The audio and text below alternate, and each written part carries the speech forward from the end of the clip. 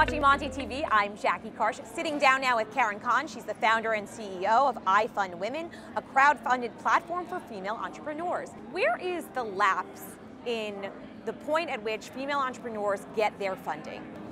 Well, we're not getting funding at all. 2% of all venture goes to women, so we're really starting at ground zero. But in terms of the lapse, there's a lapse in sort of the knowledge around how to get funding, and there's been a lapse in the products, the financial services products addressing this need. And there are hundreds of thousands of new businesses being started by women every year in the United States alone. In fact, 1,100 new businesses are started by women in this country every day. There's literally no place for us to go to get startup cash to fund our proof of concepts and our prototypes. There's just a need for it, so we built one. Women can come to iFundWomen for what? To get funding for their startup. So women come to iFundWomen to crowdfund.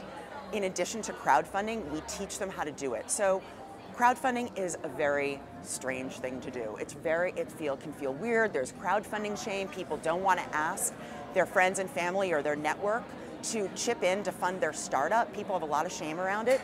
But it actually is super empowering, and it's a way for you to go and assess demand for your product before you invest in the supply. It's a way for you to go and pre-sell your product and see if there's a demand for it. So when you flip the script and you really show people why crowdfunding is so powerful and the fact that it's cash at the end of the day, and you help them with their scripting. We actually also make their videos for them. We have a video production studio in New York, so we help them make their videos, we help them with their branding, and all of a sudden it takes like the idea of like asking for money and feeling sad and embarrassed about it to empowering, like I am starting my business, here is my pitch, and I'm gonna go out and get my first customers and first traction for my product through crowdfunding. At the end of this campaign, I'm gonna have cash.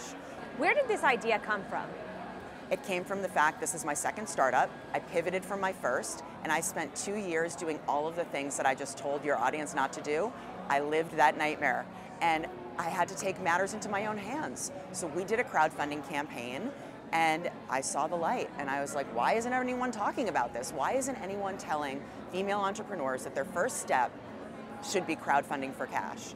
And I started looking for other crowdfunding platforms for women that also had the coaching and the mentoring and the video production and all of the services that we offer in the community to help women win, and it didn't exist, so we pivoted and we built it, and here we are a year later. Do you really think that that's the only route, though, for female entrepreneurs? I think it's the best first step in the funding journey for female entrepreneurs, because again, you don't want to max out your credit cards. You do not want to take out a loan. You do not want to waste your life trying to chase an equity round that's never going to happen.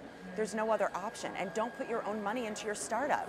It's all these things that we women do that are just the wrong first move. So I dogmatically believe that doing a crowdfunding for cash round as your first step to prove market viability for your product is essential.